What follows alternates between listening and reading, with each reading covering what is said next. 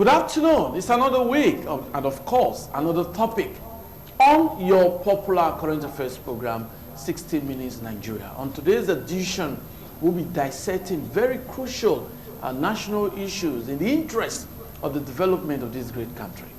My name is Ego Sagmulao. I also want to introduce very eminent personalities with me on the show. We have the former Attorney General of Edo State, and of course, the former local government chairman in Edo State, Barrister Henry Idago. Nice to have you on Good afternoon, viewers. I'm happy to be here. Okay. We also have with us a very seasoned legal practitioner in Edo State, and of course, a law lecturer, Professor Joe Odion. Nice to have you on set today. Good afternoon, viewers, and good afternoon, Doctor. Okay. Now, on today's program, we'll be looking at very two national crucial issues. Every news outfit in this country is awash with the security situation in this country. The highways are no longer safe, and of course, the Nigerian police have intensified their patrol. A lot is happening. The Shiite movement disrupted activities right there in the FCT, and of course, residents of the FCT became very apprehensive. They are scared if the Shiite movement is about to take over the FCT. These are all security issues. And of course, the allegations against the headsmen in the country, including criminals, all Nigerian citizens, a lot of issues. But the question is, the implication of insecurity to the development of this great country. We'll be looking at that. And after that, we'll be looking at the 43 nominees, ministerial nominees by President Muhammadu Buhari sent to the Senate. And since yesterday, the screening has commenced. Don't forget that the Senate informed Mr. President of their intention to go on recess on Friday. They said they didn't put pressure on the president, but they just needed to remind him that if they don't get the list, they will proceed on their annual vacation. But the list eventually came out. So we'll be discussing all of these on the show. 60 Minutes Nigeria. Let's get started. Implication of insecurity to Nigeria's development. We'll start with Professor Joe Odion. Do you think Nigeria is safe? Well, thank you, Doctor. Okay. So just to be a misstatement to say Nigeria is actually safe now. But also, once Nigeria is unsafe, more like being in between. Nigeria ought to be safer than it is now, but it's not. Our highways are not safe, and even at home, we are all bottled inside the house, with high fences and all that. The country is really not too comfortable for some of us now. I know people are actually thinking of leaving. If you visit our embassies and all that, you see people are trying to live in droves. But that is not the solution. We've been there before, but I think we'll get around this issue sooner than later.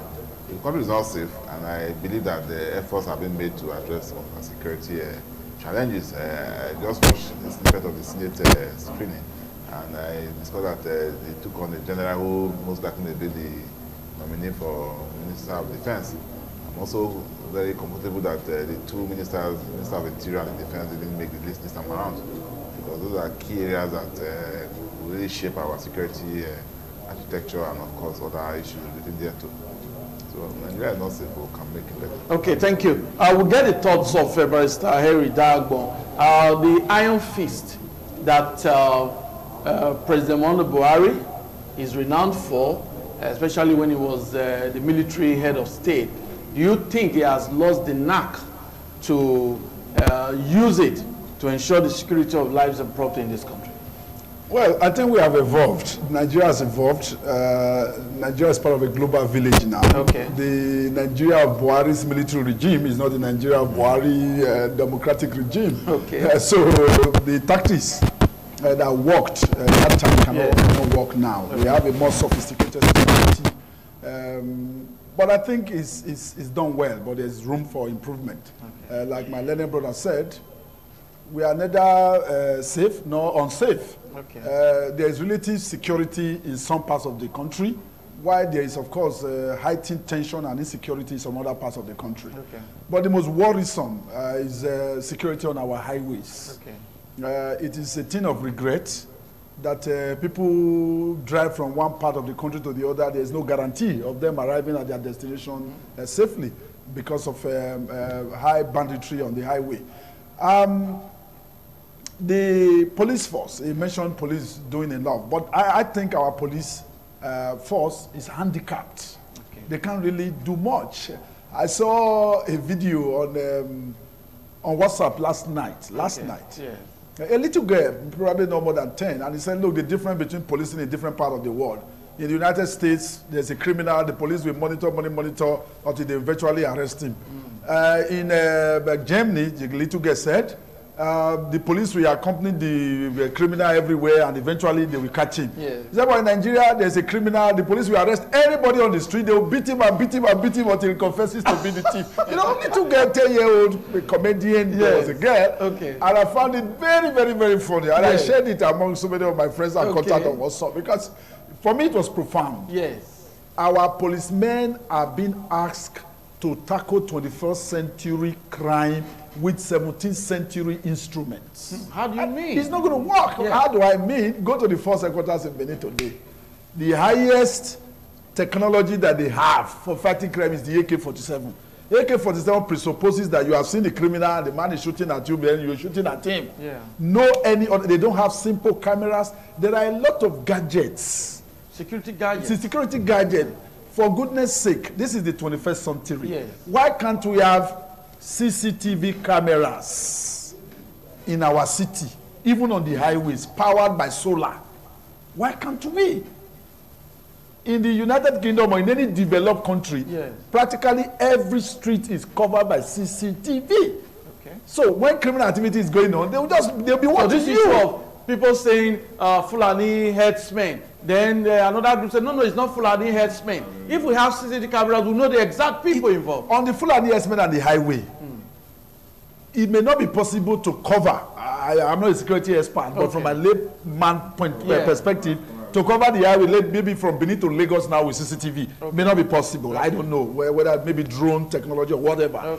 But what is possible that I do know of, and I've experienced it. One day I was traveling to Lagos by road, and little after Okada, all vehicles got parked.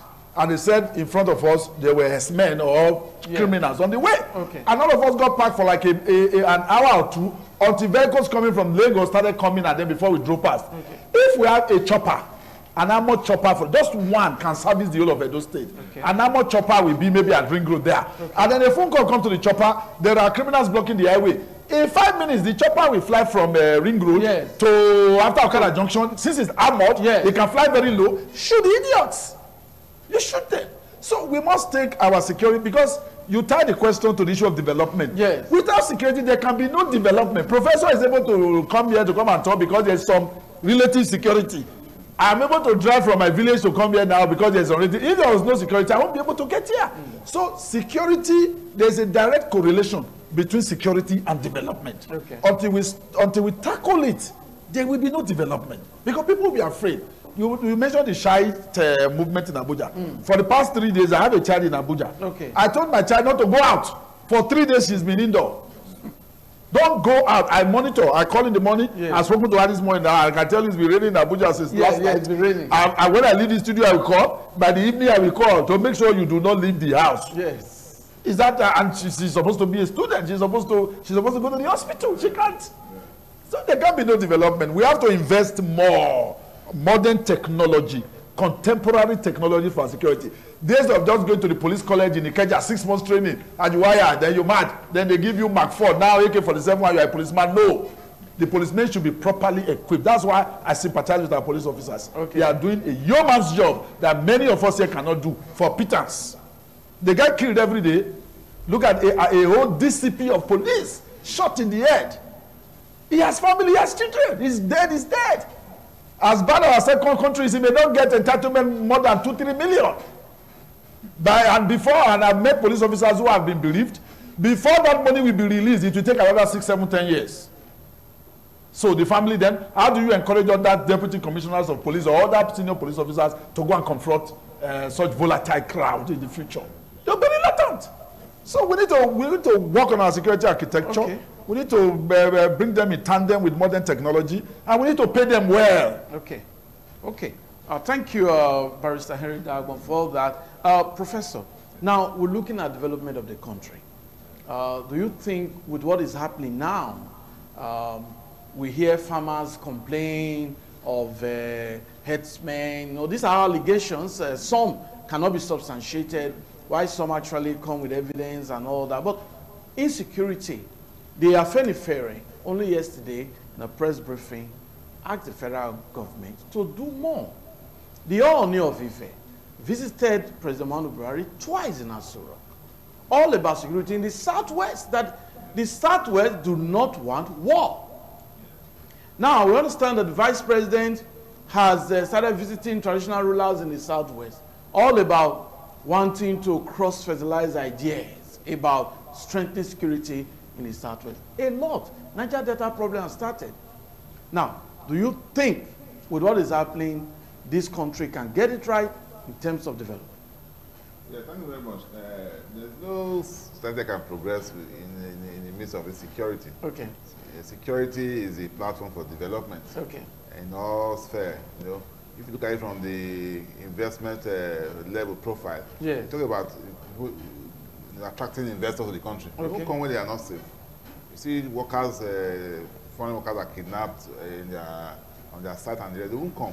Nobody wants to come to a country that is volatile, that is not peaceful. They are not sure of your movement. You know, that is physical security. Yeah. They won't come. And then even if you look at it from the other aspect, our farmers too, food security is very important. It's very important to any society. And farmers go to the farm, they can't farm. Our arable lands are dissipated by herdsmen and their flock and all that. So if farmers don't go to farm, then you'll be shortage of food.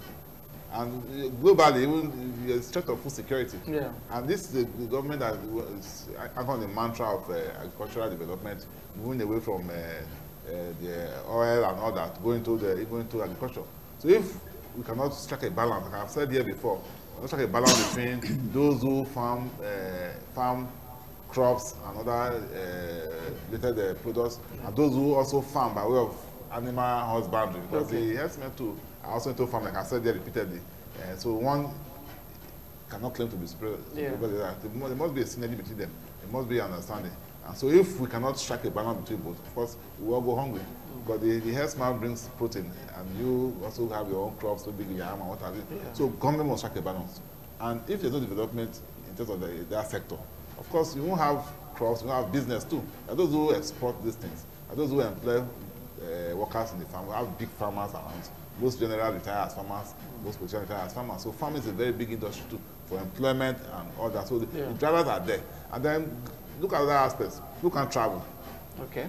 If you don't travel to do business, there are those who travel this Lagos Benin road almost on a weekly basis to go and buy goods. Those who travel in the Shire almost on a daily basis to go, on a weekly basis to buy goods. And it's talk about entrepreneurs. You say people should not wait for government, white collar jobs, start small business. The man can also start buying small plastic and reselling. Goes to the, and then the first time he busts to Lagos, he runs into armed robbers or kidnappers. How does that work? You know we are in jet, you can do that with our electronic, but you cannot do everything. You have a board meeting in Lagos, and my doctor, I say I won't come. I'm going to have to come, I say you must fly me. So it costs. Air ticket is not easy to do. So a young, middle-aged executive in an office who ought to attend a board meeting or files a return in Lagos will insist on being flown to Lagos by his company. So that goes into overhead. Okay. You see, a trip that will cost maybe 10,000, you have to budget about 100,000 to do that. So it has a multiplier effect. So that is why government must tackle this issue seriously. Yeah. Like you already said, there are so many templates to tackle insecurity problem. But what you have mentioned is very key: development. So it's not anybody's interest. You can't lord over anybody. The man who says I want to lord over you with my cow or what have you, the Islamic fundamentalist. Look at Abuja, the federal capital territory. It's almost on the lockdown now. You can imagine the level of activity that has been shut down in Abuja because of this insecurity, because of the Shiite confrontation. Just imagine Lagos is on the Okay, now just coming to the issue of child, I'll just task a former Attorney General who knows the nitty-gritty of the law in terms of government and the judiciary. Don't you think the protest of the child is needless, Barrister Dago? If the president or if the executive arm probably allowed the bail granted to Zazaki, don't you think this child's protest would have been needless? Maybe you need to throw more light on it. Yeah, before I go to the Shite and Zazaki issue, I'd like to throw some make a contribution to what my learned friend just said on these S-men and cow heading. It is not rocket science. You see, the trend all over the world, all nations that are developed, and even before their development and even while they are developed, when problems come up, people sit down and think it through. How do we solve this problem? Entrepreneurs come up to say, how do we profit from this? Because every problem in any nation, be any human being, any community, is a potential source of income. Anybody that can provide solution to the problem is going to earn money. Heady cattle, for goodness sake, should not be problem to Nigeria in the 21st century. But the federal government introduced Ruga. People kicked against it. Yes, even if they kick against it, there are ways, there are other ways. People kicked against it because there was already tension. People believe their lands will be taken, and the Fulani settlement will now be established in every state, and before you know it, you now have an emir or a seriki and all that stuff. But let me tell you, in Kwara State, North Nigeria, Zimbabwe farmers came there about 10 years ago. One particular one set up a cattle ranch. He had huge hectares of land. Most of the land he plants with sorghum, maize, and millet. Then he built just a small shed for the cow. He said he brought 160 cows from South Africa. Today the cows are like 800. Is this still existing? It's existing. He supplies all the milk, all the yogurt, and all the cheese requirement to Kwara and the neighboring states. Nigerians are the ones working there. They are just two white folks from Zimbabwe. He does not need rocket science, just one machine to milk. They demonstrated how the milking process is done. They'll bring the something like a rubber, put it on the udder of the cow, and then they milk for like suck for 5 minutes. You know, it's not rocket science. So even if our government fails to do this simple thing, can't we individuals come together, buy 50 cows, buy 20 cows, buy 10 cows, and grow it? The businesses that are multi-billion-dollar businesses in America, United Kingdom today, most of them are over 100 years old. The founders are dead.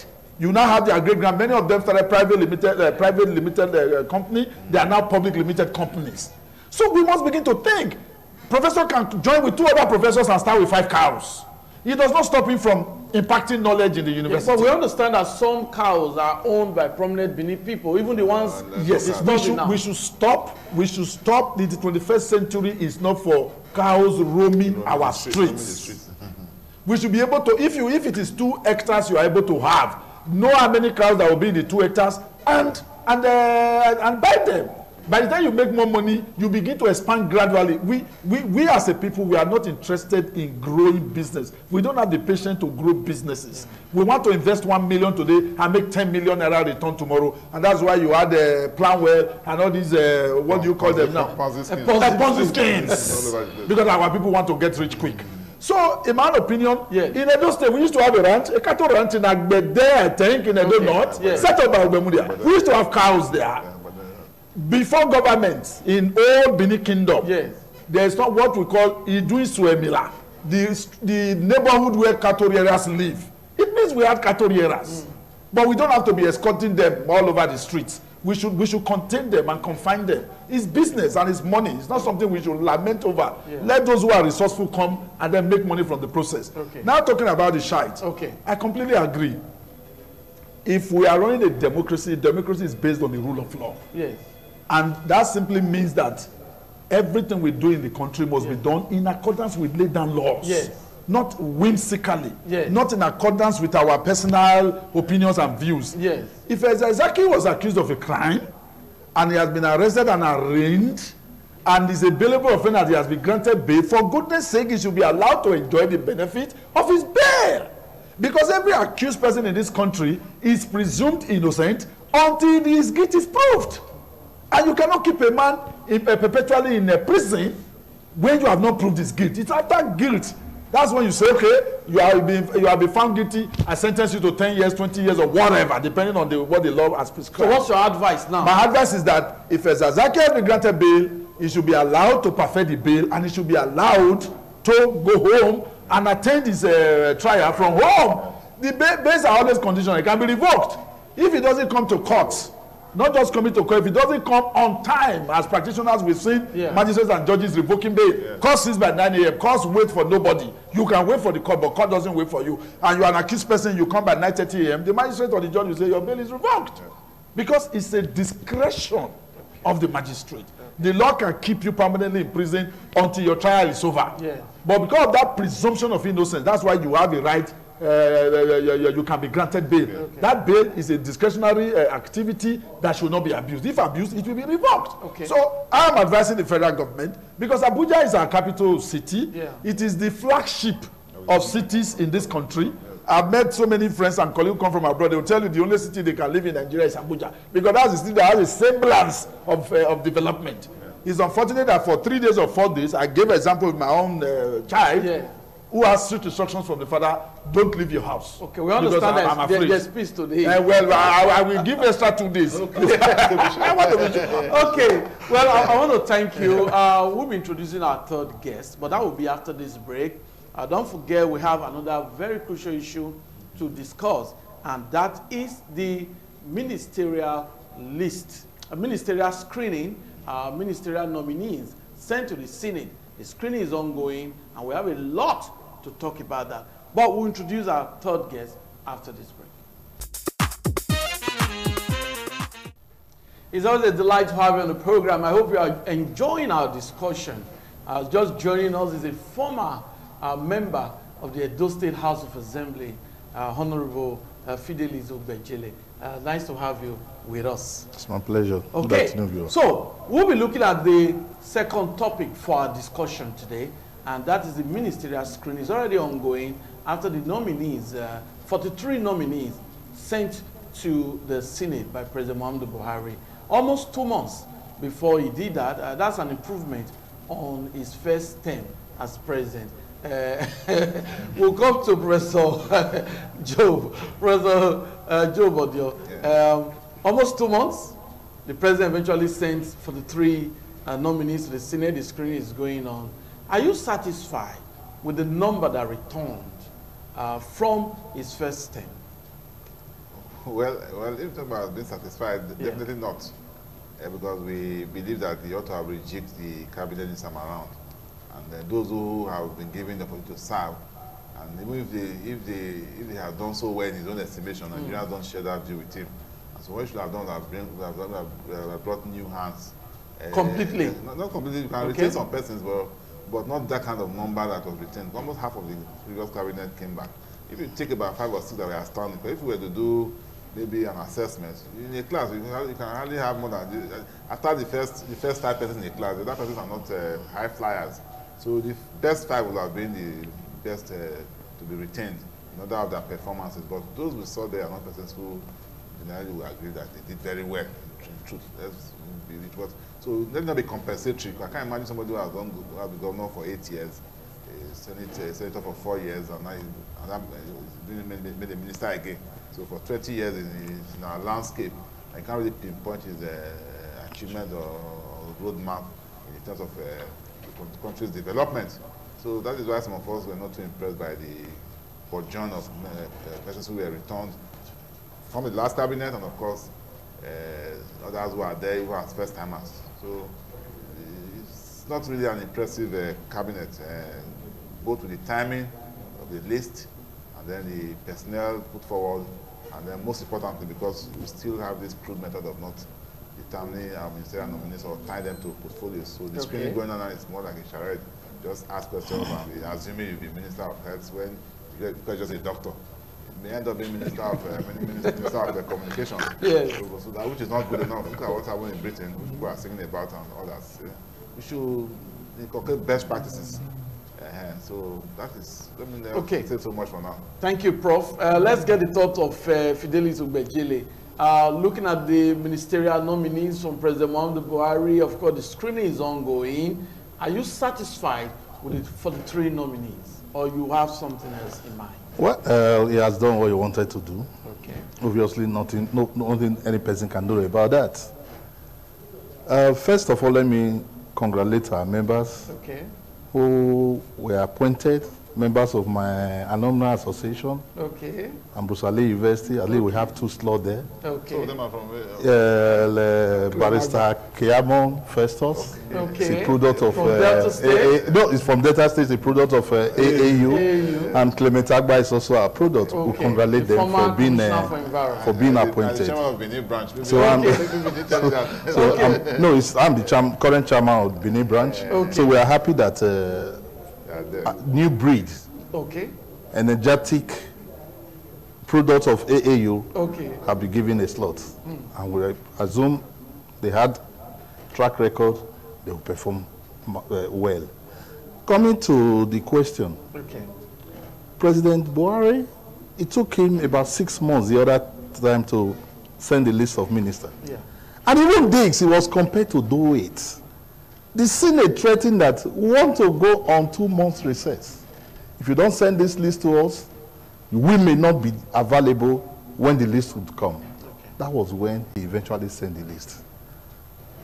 The list came, the old order. How do you mean old order? 75% of former ministers, they were all returned. But the president said he wants to appoint people he knows. He knows, he says so. Okay. Knowing people is not a criteria of appointing a minister. You are a single soul. How many people will you know? Ministers are appointed through recommendation and track records. Not just because they work with me, it is now an avenue to compensate them. Those I know, if you say you want to bring those you know, we're headed to do them. Those you know may not be the best hands. The screening that is ongoing, what are we expecting from them? They go to screen almost all of them. Successfully, they will screen all of them. Well, the president who has submitted name is going to be there and say, please, it's my nominee, it must be so. And eventually they will be screened and they will be successful in it. And their portfolios are not even attached. You are screening someone who may have been good in sport, you're bringing him to head. And at the end, it will just be matching time. That may not be the best, at least for this country. The president should not come with the idea that those I know are the people I'm going to bring. Why will it take him 2 months to look for those he knows? So I'm not satisfied with what he has done, but there's little or nothing we can do about it. Okay, we'll come back to you, but let's get the thoughts of Barrister Henry Dagbo. Well, the good thing is that Fidelis Ogbejele, my friend here, has screened people before. As a member of the State House of Assembly. He has screened people, so he knows the nitty-gritty of what is going on now. Yes. So he knows it. Well, my thoughts on this is that in contemporary times, and I will give 3 examples. Okay. Last month or 2 months ago, South Africa had their election. President Cyril Ramaphosa was re-elected. In 48 hours, his cabinet was ready. Yeah. The biggest democracy in the world is India. Okay. I was shocked. Only recently I learned, this election, I learned that the election takes 7 weeks. It's 7 weeks to conduct an election in India. And because about 1 billion people vote in India. Yeah. And in 72 hours, the cabinet was ready. 2 days ago, Boris Johnson became Prime Minister of the United Kingdom. Yeah. And while he was making his acceptance speech, after accepting the offer... Just yesterday. Yesterday became Prime Minister. Okay, was yesterday? Yes. Okay.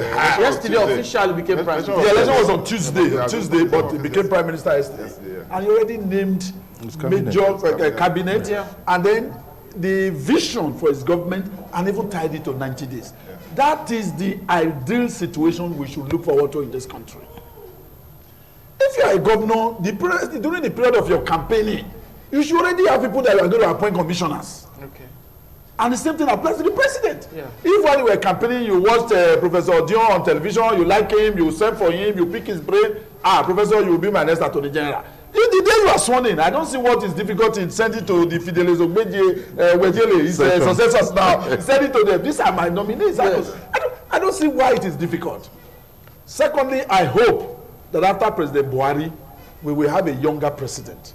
And we will have an era of having younger ministers in this country. Okay. Like he said, ministerial appointment should not 100% be made on political consideration. Okay. If I were president of this country, even though I'm older than the age now that I expect the next president to be, okay. But if I were president, for example, if I don't even know, I will Google successful Nigerians in the United Kingdom, successful young Nigerians in the US, in Asia, even in Nigeria. Okay. Last month, a 34-year-old boy, 31-year-old boy became a senior advocate in this country after 34, after practicing for 11 years. I want to believe that he's brilliant. If he's not brilliant, probably he will not be where he is now. You can pick him. They come and be attorney general because you need to be minimum of 10 years at the bar to be attorney general. Let us see that your brilliance. There are Nigerian engineers who are constructing roads, building drones for the American military. Robotics and everything. In the field of robotics. If I were president, I will send for there's a Brigadier Agmon Laho. I hope I got the name right. Certainly an Edo name. Yes. Who is in charge of building drones for the American military. Or is the person I will get to come and be Minister of Defense. I don't need to know him. I don't need to. His intellectual output is enough for me to know, because if we need development in this country, yes, all hands must be on deck. Even if it's your enemy, you know that your enemy can help push your government forward in this country and bring development to our people, then you appoint your enemy. It doesn't need to be, but there are so many ways politicians can be patronized. Yeah. And I am one. There are it is not only about being ministers. But I will say that I am personally happy for the quality of the two ministerial nominees from Edo State. Okay. Because I know them. Dr. Hanire. Dr. Hanire. And Dr. Hanire trained in Germany for 20 years to become a consultant in medicine. I have lived in Germany and I know the thoroughness. Even to train as a driver, to train as a barber in Germany, yes, it requires a high degree of. The Germans are reputed for that. Okay. So he's a very highly qualified, highly sought after medical doctor. Okay. The drawback is that he's not a politician, aristocratic, not the friendly people kind of person. Yeah. But in terms of competence, you can fault him.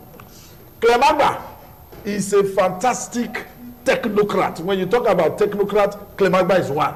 Very highly competent. Of course, the manager is Chevron. We all saw what he did in Edo State as Commissioner for Environment. He was responsible during as Commissioner for Environment in this state for the roadworks and for the drainages done in Edo State. And I say that because I know he was responsible. He's a man that is at home with intellectualism. So I am so happy that the two persons nominated from Edo State are very competent persons. And let me take this opportunity to thank our revered monarch, the Omonoba Nedoku Akwolokwoloba of Benin, Oba Ewari Ogirigan II. Don't forget, he was the one that traveled to Abuja and appealed to me that Mr. President, that they know we deserve two ministers. Since 1999, we've never had two ministers. No. We've only had one, most time Minister of State. Minister of State. Even Dr. Yanire was a Minister of State. But Omonoba intervened, and like nature, he doesn't activate. Our Alba doesn't activate. He went to Abuja. And less than 2 weeks after his intervention, we got the result. We're having for the first time two ministers. And it is my prayer that the state as a whole will feel the positive impact of these two ministers by the time they will be leaving office. Okay, thank you very much, Dagmo. That was very expository. Okay, let's come back to Prof. Now, the screen is on. What are we expecting? There is a lacuna, which of course we understand that some members of the National Assembly are already talking about the issue of the president attaching portfolio to nominees. Yeah, but it has not been changed. It has been the order. So, do you think what is going on now will reflect positively on Nigerians' development? Well, still the issue of development, it definitely will not, because you are screening people without portfolio attached, without minimum benchmark for who goes to that ministry or that ministry. So you're going to end up maybe finding square persons in round holes and all that. A lot of misfits will be there. Okay. Like my brother said, there are so many brilliant persons now in this cabinet, but they may end up in the wrong ministry. And that will hamper their capacity and their effectiveness. So I think that we should move beyond this idea of just speculating on which ministry you are going to head as a minister, or send a list that is blank, like an open check. Okay. But I think the bulk actually starts at the National Assembly too, because it's not just about the executive arm. If the executive arm doesn't want to send ministerial nominees with portfolios attached, they can amend their rules, their own ground rules in the House. So the Senate, for example, because you have the power to screen. So we will not accept any list from Mr. President if you do not attach the portfolio to this list. The executive arm will comply because they need you to screen these people and get them on board. Just the way they said we are going on recess, and this was sent almost immediately. Because if you just attach a portfolio to a minister, we will not screen him. If that's a part of your ground rule, you make it dead. It's extant. So no president say I'm being withdrawn by this particular set of Senate knights. No, it's part of your ground rules. Just we have your ground rules. Okay, if you're not a ranking member, you cannot be elected or what have you. It's there as part of your ground rules in your national assembly, the Senate specifically. That should be the first starting point. And then that can engender a culture where we bring ministers based on their competence, their track record. And we say, okay, you are not a minister of works, you are an engineer. People take you off. There's peer review. And not just the Senate doing screening. I think we should move beyond that too. We should also have, since it's being televised live, why don't bring members of the public to also ask 1 or 2 questions? Okay. You use that as a way of also measuring their competence. Yeah. It's not just about you asking questions. Because even if in the Senate now you don't have experts, if man is an engineer and you don't have the engineering body there represented at the screening, somebody can take it. This work we did 10 years ago, it's been faulted elsewhere. Okay. It's not just by saying right petition, no, it's open, it's peer review. Okay. Because the man is going to the highest, just where our presidents go for debates, before they're elected, if the debates are actually properly conducted, their government go for debate. So if a minister is going to be appointed, the man was going to be elected, so it's an automatic slot. So he should go through more scrutiny. We should not be tied to just the Senate. They can invite people to also assist them in screening. If they are tied to portfolios, they can get the best. So that the man who appears to be very sound legally may not be as good as. Okay, thank you, Prof. Yes. We'll come back to you on some other issues about this screening. Fidelis Ubejele. Now, looking at the ministerial nominees, 43, there's an advocacy group for those living with disabilities. And they said none of them included in this ministerial nominees being screened. No physically challenged person. They are Nigerians, and they are not also. Then another advocacy group for the women folk also believe that the number of women in this nominee list is not encouraging. About 15%. They were actually expecting about 30%. They also hinged their argument on the fact that during elections, the number of voters, women are more. What's your take on this? Well, whatever they're asking for is legitimate. Okay. I said that a pressure group or an advocacy group. Okay. But the issue is unconstitutional. Okay. The discretion to appoint lies on who has sent the list. Okay. So whatever they are asking for, you must not just be a minister. There are other positions in government.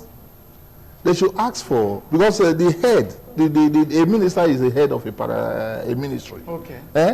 But the bulk of the job is actually handled by the technocrats, the civil servants. You have a PS, you have a director, you have other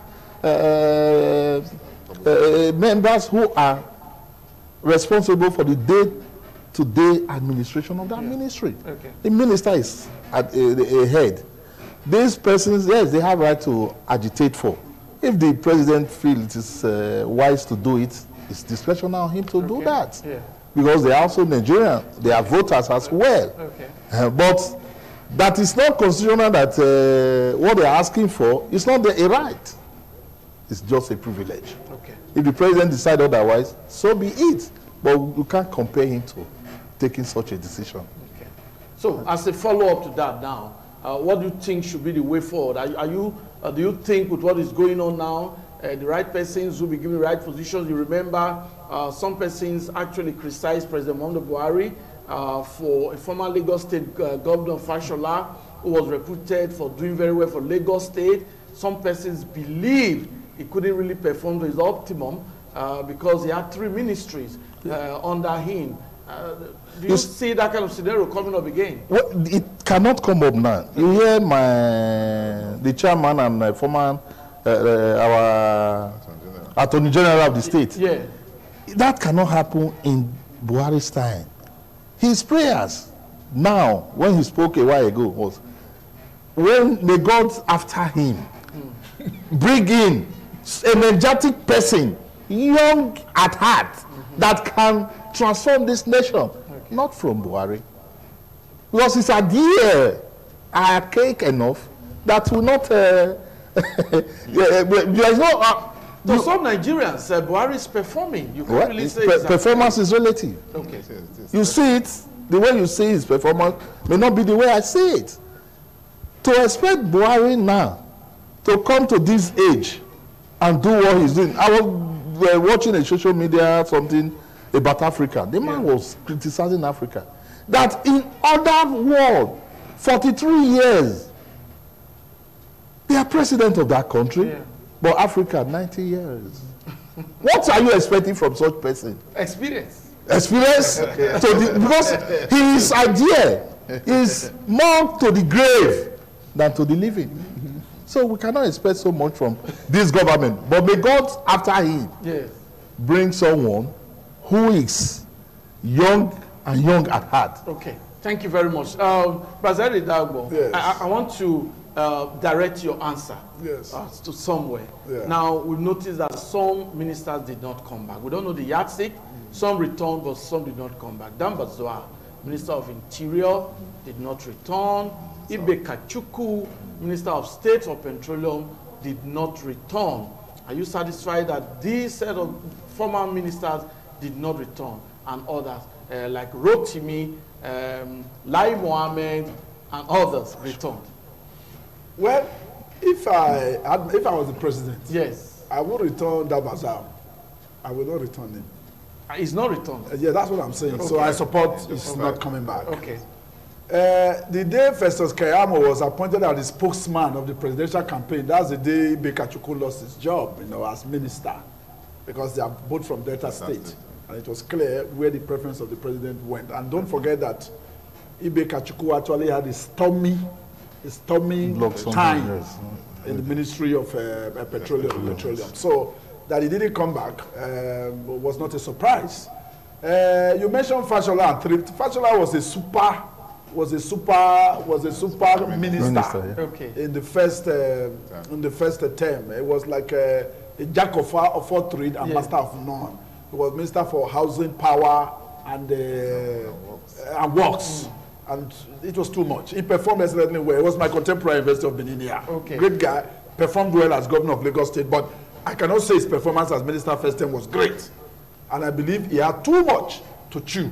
So now that we have a larger executive body list, I believe that the portfolios will now be distributed. No minister will preside or superintend over one ministry. So of course, Fashola may not be for work. Somebody will be for power. Somebody else will be for housing, because we now have enough to go around everybody. But the point must be made, and that's the point he tried to. We must get to a stage where we have younger people as president and as ministers. We must have people who are efficient with modern technology. Executive memorandum should no longer be done by, like when I saw a minister on the last day of their city. I was with the Minister of Health. While I was in his house, they brought executive police. It was like this. It was like this. The one was telling us that he had to go and read this before they, really big. It should be by way of email. Send email from the cabinet office to the ministers. They read them, executive summaries. Then they come and talk. The president should be able to look at Obama, for example. Obama was the first president in America to actually tap the internet as a tool for campaigning, and it worked. So we need younger ministers, we need younger presidents, we need younger governors. A time will come when people like myself and Fidelis, because we are doing the we are too old now, we should be supporting them from the edge. Take over. But talking about age now, Senator Elisha Abo is regarded as the youngest senator in this Senate. He was accused of assaulting a nursing mother. Does that not dent the issue of allowing young people to hold very sensitive positions? No. We cannot judge the young people of this country with Senator Abo's misdeed or his criminal assault on the female in a sex shop of all places. Okay. I hear it's just 41, and it's the only one. We need to have a Senate where 50–60% of them will be like 41-year-olds. Okay. And we have so many responsible 41-year-olds in this country and outside of this country. So many people who are hardworking. Yeah.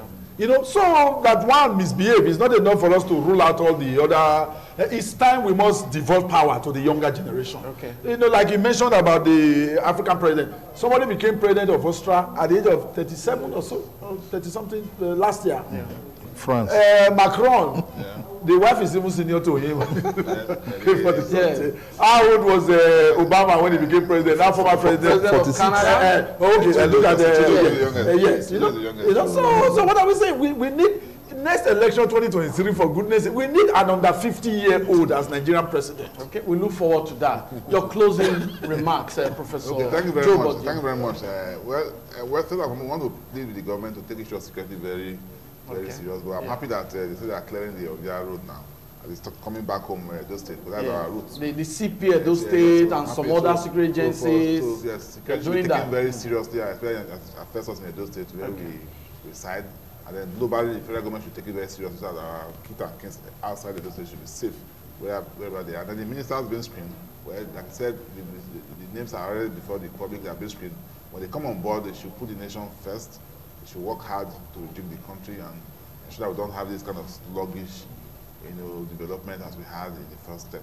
Okay, thank you. Fidelis Ogbejele, your closing remarks? Well, let me thank you for giving me this opportunity to be here. Okay. The issue of security should not be taken by just one session of the one session. We cannot say police or soldier. We, all of us, must be responsible to ensure that security is uppermost in this country. Yeah. Whether you like it or not, when you are traveling now, looking back, looking front, you are afraid, you don't know who will jump out from the road to say stop there. The federal government should take this as a priority. Security, because if you are not secure, there cannot be development. You can't grow in an atmosphere of rancor, of insecurity. Yeah. If we are all secure, development will be there. Yeah. None of us is secure today. When you are going, you try to look everywhere because we are living in fear. That is not what it ought to be. Okay. But God give them the wisdom to tackle this issue of security. Your closing remarks. We've been treating security issues with kid glove. Okay. It's time we engage security with bare knuckle boxing. No, take the gloves off. Yeah. And one way of doing it is to introduce technology. You know, that Malam is done well. He's had to relocate to Ovia Forest. He doesn't need to relocate to Ovia Forest. From his office at the police headquarters, he can know what is happening in Ovia Forest. And it's not only federal government. The state should, as a matter of urgency, think about buying armored choppers. We want to start with. By the time you start killing these people, when these people know that their life is at stake, when they go out robbing, they will stop it. So we should engage security headlong because it's a fundamental requirement that must be present before there can be any development. Yes. The ministerialists, they have to do their best to join Mr. President to take the country to the next level. They just have to do their best because things have not been so easy. And we need to feel some fresh air in this country. The average Nigerian we'll be sleeping with one eye closed, and that's no sleep. We should sleep with our two eyes.